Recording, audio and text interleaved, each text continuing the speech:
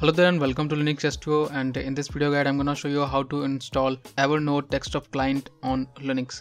So as you can see, this is the official website for the Evernote, and if you click on the download button over here, you will not get any options to download Evernote desktop client for Linux. It is only available for modern Microsoft operating system and for mobile operating systems like iOS and Android.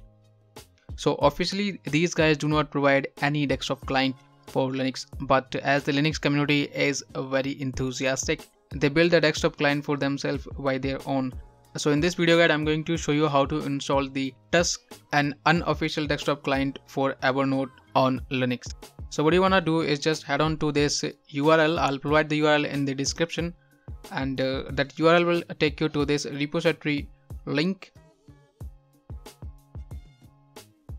And from here you can download the different build files, and these build files are available over here. So as per your distributions and operating system, even you can get the Tusk. For example, if you want to install this Tusk application on an Arch based distribution, then you can download the Pacman edition from here. For Debian based distribution, you can go for .deb file.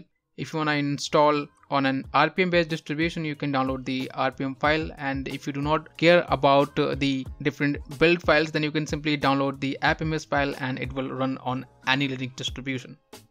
But in this guide I'm going to use an easier way to install this application, and which is using the snaps, because this is Ubuntu and Ubuntu comes by default with snap support. Some distributions also comes with it, but in other distribution you have to set up the snap support. For that you can check out this guide. This will guide you how to set up a snap in your Linux distribution. So this is the snap application, and in order to install it you just have to execute this simple command. So I'm going to copy the command from here and open the terminal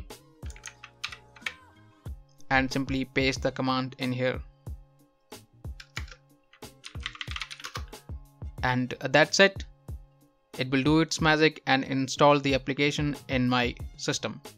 If you do not want to install it as a snap application, then you can always go with the build files like .deb, .rpm file and install them in the distribution. Simply download those files, double click on it, and it will open up in the software center. Click install, it will get installed.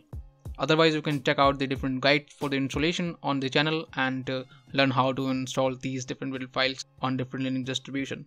So the installation has completed. Now simply search for Tusk in your system. By the way, this is Buzzy desktop environment, and you can install it using this guide on the channel. So this is the first time when we open the application in the system, and you will be prompted to the login screen. So when you log into your account on Evernote, it will show all of your notes. So I already use this tool in my primary distro. So this is the Ubuntu that I use, and here is my Tusk, and here you can see it works just fine. Even though it's just a web application, but having a different window, its own window, gives me a lot of advantage over running it inside a web browser. And web browser has this bad support for the menu. For example, if I click on the notes, it shows me the notes directly, but in the web edition it has some kind of hover effect, and that is very annoying to me.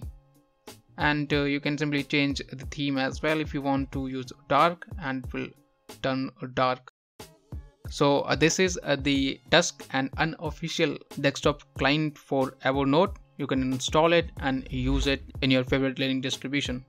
I hope you find this guide helpful. Leave a like, hit the subscribe button if you haven't, and let me know what you think about it in the comment section below.